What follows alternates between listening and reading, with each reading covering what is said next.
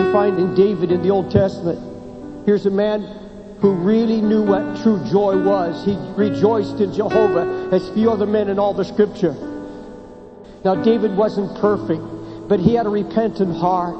And through that repentance, through that intimacy with his Heavenly Father, God shared his heart. And what he saw was not just through his eyes, he saw through the eyes of the Holy Spirit.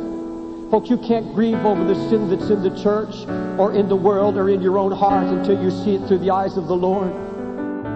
America today has shed an ocean of blood. Our leaders, the majority of the feelings and the thoughts of the United States people, the American people, refuses to stop the bloodshed and the sucking out of the life of our unborn innocent babies in the third trimester. And I want to tell you, any preacher who tells me that God is not going to judge this nation for its bloodshed has to totally ignore the example of Scripture. Folks, we have an ocean of blood 3,000 miles long, 2,000 miles wide, and 35 to 40 million cries of babies, and you tell me God's not going to judge America? An ocean of blood.